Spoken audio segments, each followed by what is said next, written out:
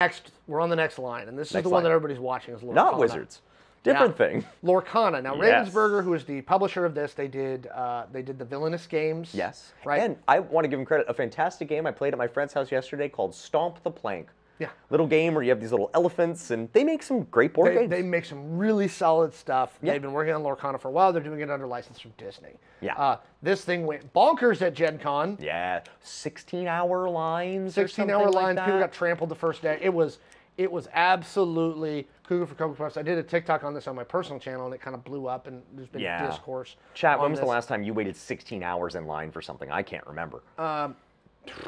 There is no gaming product I would wait 16 hours in line for. There's just not. No. Parmesan cheese, maybe, for me. I do love it that much. So there's a lot of questions about what this TCG is going to do. Yeah. Now, it's very obvious to see what Ravensburger's doing, especially some of the stuff that came out this weekend. Because what's some of the stuff you've gotten from the store perspective? I know you've been sent some things that show they're giving us big retailer kits and organized play kits. They are hyper focused on game stores, which is why we get a 2-week exclusivity at every set line. Which, can I say, I love that. Me too. Absolutely love that. Organized play. Establishing an MSRP. Staring at you, Wizards. MSRPs. MSRPs are good. MSRPs. Okay. Please stop putting shops in the awkward position where they have to answer for what somebody's charging for something on TCG Player. So, looks like we're going to get pretty fast restocks on this. Okay. They're not underprinting. It's not a one-piece situation. But here's where they're coming after it too. So this weekend, draft rules are out. Okay. Multiplayer pod rules are out. Currently, I would say, to my knowledge, admitting it could be limited, the most unique thing about Magic. There's a reason Commander's the most popular formats, because you can sit down with 3 people and play. If Lorcana can compete with that. Or more. Because I've seen guys in the store do like 8 oh my gosh, pods. yeah, they go bonkers. yeah, 100%. There's 7 of us. We're all going to play. Yeah. They're coming for it. Yeah. Right? Ravensburger is locked in. Okay. I don't think they're coming after Pokemon. To me, Pokemon is in a different conversation. I think so too. Pokemon's almost like Nintendo, where like you talk about Xbox and Sony, and then there's Nintendo. And every now and then you check in and you're like, good Lord, they're making how much money? Oh yeah, Nintendo's printing money again. And Pokemon's just over here like, stop paying attention. Like, we're doing our own thing. Yeah. They're coming after Magic. Yeah. And they're doing it with organized play, all the rules that everybody loves. Yep. And they're doing it with the most recognizable set of IPs on the planet. 100%. Here's the Universes Beyond sets you're not going to see. Yep, exactly. You're not going to see Disney. You're not going to see Marvel. You're not going to see Star Wars. Star Wars. I saw it in the chat here. Last thing somebody waited 16 hours in line for, a Star Wars movie. There will not be a Commander set release for Star Wars. You know, it's not going to happen. Nope. Any IP that Disney acquires, as long as they decide to keep this game going. Simpsons. Yeah. Oh my God.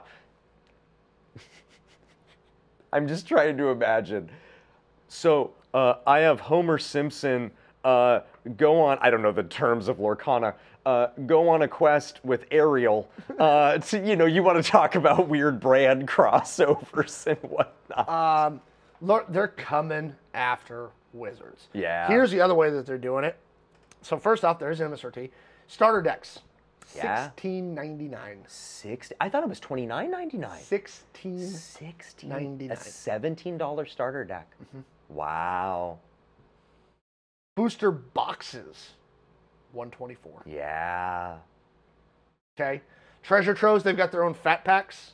Oh, we've got somebody in chat actually who isn't super familiar with what we're talking about with Lorcana. So Ravensburger is building and they're literally about to release. They did the soft release at Gen Con of the Disney TCG. Yep. It is Lorcana, and A are coming after it. Yeah. It is not like Kingdom Hearts. So what's interesting, and one of the things that Ravensburger did was they said, hey, the point is not to kill your opponent. Yeah. Right? This is not a breakdown, beat up your opponent for win state. You are attempting to collect lore. Yeah.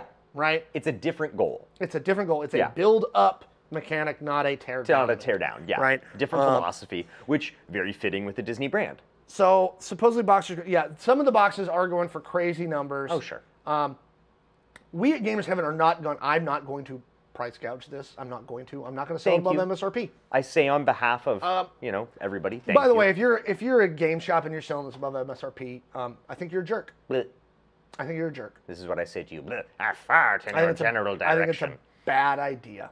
Okay, and what the thing about this is this: Ravensburger wants people to play this game. Yes. Not just buy and collect this game. We are going to get our first restocks 3 to 3.5 weeks after the first one. Cool. After the first round. It's coming. Yeah. Right? Are you going to try it? Oh, yeah. Okay. I have an 8-year-old who loves Disney, right? You know, the card art looks really good. Yeah. We got Swashbuckler Mickey, and we got Robin Hood Mickey, and we got all these Mickeys. Yeah. You know, it's great. Yeah. So it's exciting. I really think that this is... Now, here's the thing that I'm hoping. Yeah. I'm hoping. So, by the way, we're already getting phone calls about this thing. About Lorcana? Yeah. Are you guys getting this? Are you going to get it? Are you going to get it? Are you going to get it? Interesting. Are you doing pre-orders? By the way, to answer this question to anybody who's watching this on YouTube, and I'm going to put this one up on YouTube pretty fast. No, I'm not doing pre-orders. And I'm purchase limiting. I was going to say, I remember you mentioning this, which, like... If you think you're going to get it, if you think you're going to come into my shop and buy 10 booster boxes, you can go get fucked. Okay? It's not happening. Okay? I want people to play this game. Yeah. And here's the thing. Ravensburger knows. For the long-term health of the game, yeah, play it. You need to play it. Okay? If you don't have players, this is why Magic succeeds. Yeah. Because it's got a strong player community. People play Magic. Right? Now, what I'm hoping, and we're in this really weird spot, because we got 3 back-to-back releases. We got Commander Masters, Pokemon Obsidian Flames this Friday, right? And then Lorcana right after the Friday after that. What I'm hoping is that this will reset stuff. That this will put pressure on Wizards, right? And the other companies to start dropping these prices. That is my hope. Ravensburger's going, look, I can do a $60 card deck, and we don't need to charge $40 for it. No. They could. It's cardboard. Yeah. Okay. Is the target market? No, I think it's everybody. I really think it is. And here's what's interesting. That was a comment in the chat there. We were chatting about this a little bit. The biggest mistake that especially Magic could make, you know, as a competitor to this, is to think that. Is to think, well, we're the older, more mature game, and sure, people will play Lorcana for a little while, but then they're going to age up into Magic. That would be a mistake. Somebody said earlier in the chat they'd love to be in Wizards marketing rooms. Yeah. I would love to be in a corporate strategy meeting over there going, what are we doing? And I would love to be a fly on the wall. Somebody's got their hands on their head like this and is like, $17 for a starter deck? Like, that's scaring someone. As someone coming out of corporate, here's what I would be willing to bet some of the words that have been said in some of these meetings. $17 for a starter set? I'll tell you what they're going to do, and I'm pretending to be somebody from Wizards. Sure. Those things will be $35 before next year because they're just going to on the price. Here's the thing: if Ravensburger's smart, they won't. They won't. They won't. They'll leave this alone for 2 years. Yep. Okay. Establish your player base. Establish people who want to play. Because here's the thing: organized play. And you can get a friend if they'll come in. Here's what I really hope from a mechanic perspective. I hope the starter decks are competitive. Because if the starter deck is like, you brought a starter deck to this event, like there's no way you're competing. If a starter deck is genuinely like, and some Pokemon product does a good job with this. They'll package pretty competitive decks as a pre-constructed thing of like, here's what you need to walk into a tournament. Magic has had this on occasion with like the Challenger decks. I would say the Commander decks. The Commander decks. You can sit down. These days, if you pick up a random Commander deck, unless you're playing somebody with like a hyper-tuned really good deck. Yeah. Most of the Commander decks play fine. Yes. Coming out of the box. They're $100. Well, I mean, and even like the normal ones, like March of the Machine or something like that. 40, 45. Okay, you know? Yeah. I have the Rohan deck from Lord of the Rings.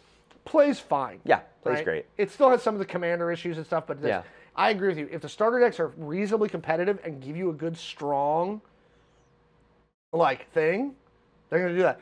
PTQ system with free flights. What are you talking about free flights? Ravensburger, because they premiered this at D23. Yeah. Right? Hey, guys, the World Championships at Disneyland. Okay?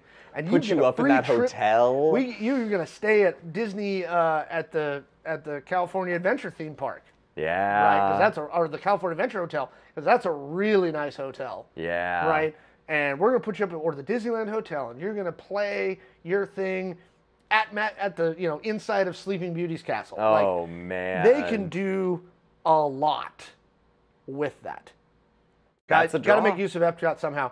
No, in fact, and I think very intentionally, Epcot. they would not send it to Florida. I'm telling you right now. Well, in Florida, their relationship with Florida. All of Disney's major event stuff is going to Disneyland in California. Because they're like, eat it. They're not going to close Disney World, but they're not going to help. No, they're not going to help. No. Again, put it all at Disneyland. Yeah.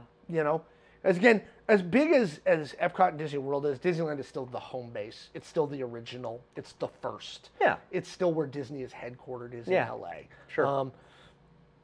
Again, I think they're coming for Wizards. Draft rules? Draft rules. And the minute I saw draft and multiplayer, And multiplayer. That's big. That's it. Because at that point, you now do everything. No, I'd seen a lot of articles that were like, will this go Magic? And my first reaction was like, we'll see. Now it's, you really are aiming to compete.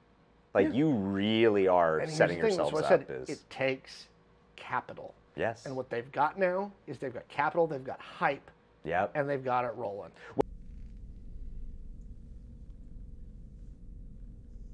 Why are you still here? It's the end of the video. You need to have liked and subscribed and hit the notification bell. Why haven't you done that yet? Your mother's very disappointed in you.